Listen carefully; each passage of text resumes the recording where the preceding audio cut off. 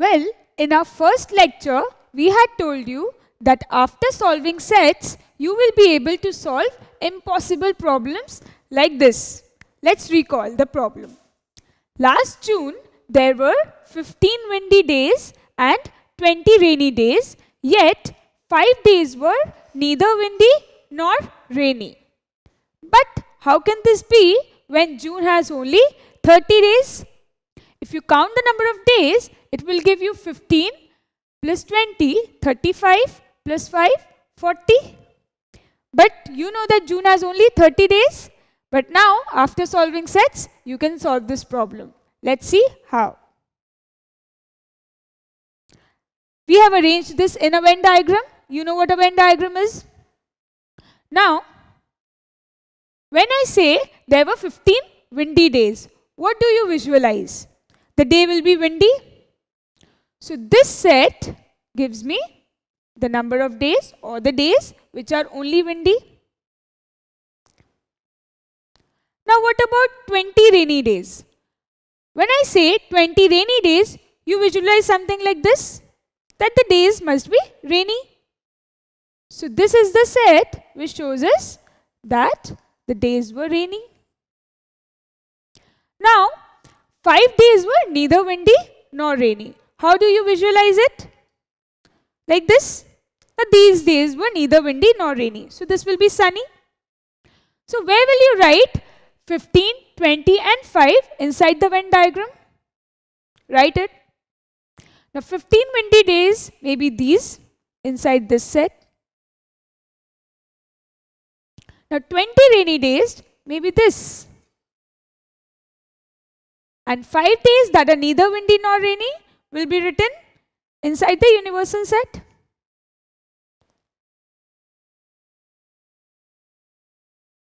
But did you not think about it that some days could be both windy and rainy?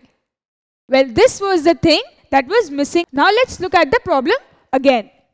Last June there were 15 windy days and 20 rainy days, but these are the days that were not only windy.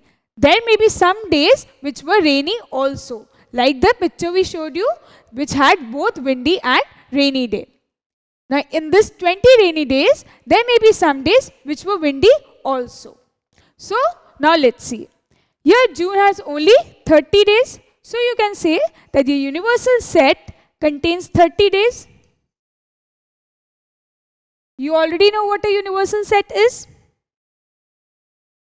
Now, can you find out the number of days that are either windy or rainy? Now you know that June has 30 days and it is clearly mentioned that 5 days were neither windy nor rainy. That means it may be sunny day. So how many days are left? 30 days are in total and 5 days were neither windy nor rainy.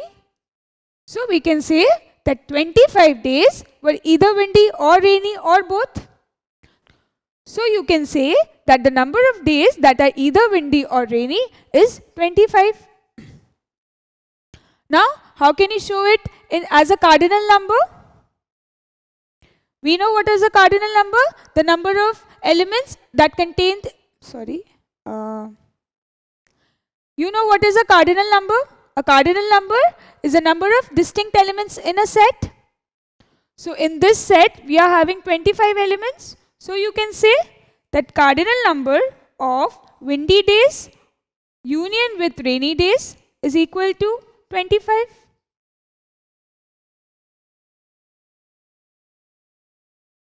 Now tell me the number of windy days. Simply just look at the problem and tell me the number of windy days. We can see it is 15. So write it. Or we can also denote it as cardinal number of W, that is cardinal number of windy days is equal to 15.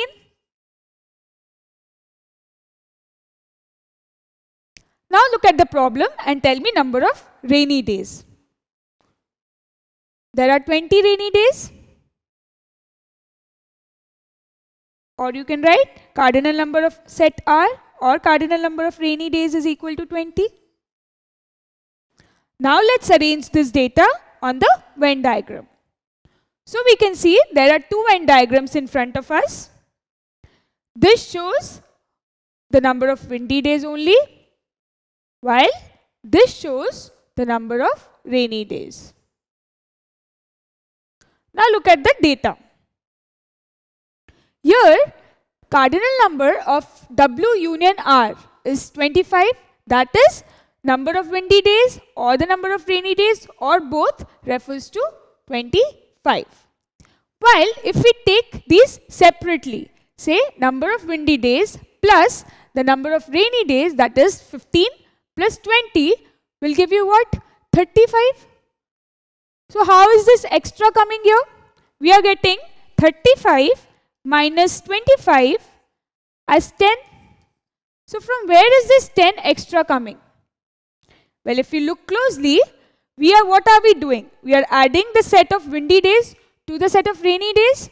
So we are adding this circle with this circle. See, this is the extra. We are adding the intersection of W and R twice. So how can we rectify a mistake? We can rectify a mistake by subtracting the intersection once. This will give us the right answer. See, we have come up this new formula. How did we learn it? We added the number of windy days with the number of rainy days. And now, if we subtract one intersection, we'll get the other intersection correctly. And this formula will give us the exact number of windy or rainy days or both. So now write the answer. So we can say that if we add the number of windy days to the number of rainy days and subtract any one intersection, that is cardinal number of W intersection R, we will get the exact number of days which were either windy or rainy or both. So let's solve this. What is the number of windy days? It is 15. What is the number of rainy days? That is 20. Do you know the number of days which were both windy and rainy? No, we have to find out that. So we will copy this as it is. Now we know how many days were exactly either windy or rainy or both. That is cardinal number of W union R, that is 25. So you can see there is only one missing information and all other information is given here. So let us solve. 15 plus 20 will give you 35 minus cardinal number of windy intersection rainy is equal to 25. Now we'll directly find out what is the number of days which were both windy and rainy. 35 minus 25 will give us number of days which were both windy and rainy. What did we do?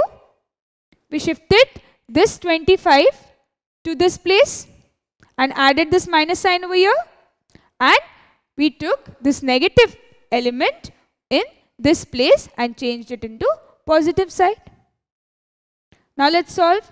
What is intersection of W union rainy? It is 10. So exactly we have this as 10 and this as 10. Now try to add and solve. So actually what do we have? We have only 5 windy days, 10 days which were both windy and rainy, and 10 days which were only rainy. What have we done? We have subtracted this 10 from 15. So we get 5 here. We have 10 here, and we have to subtract this 10 from 20 also. So we get 10 here. So how many days now we have? 5 plus 10 plus 10. That gives us 25. And in our problem, we had total 30 days, in which 5 days were sunny, that is neither windy nor rainy, and 25 days which were either windy or rainy or both. So 5 plus 10 gives you 25. So we have reached the problem. Now solve this yourself using the same formula which we have learnt now.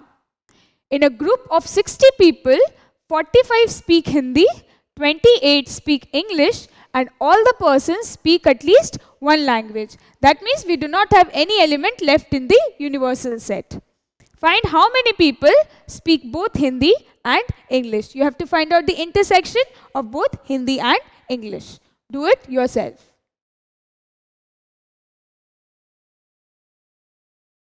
Now, let's look at the Venn diagram. Now, in a group of 60 people, that is, what is the universal set? 60 here. Now, how many people speak Hindi? That is cardinal number of set H. 45.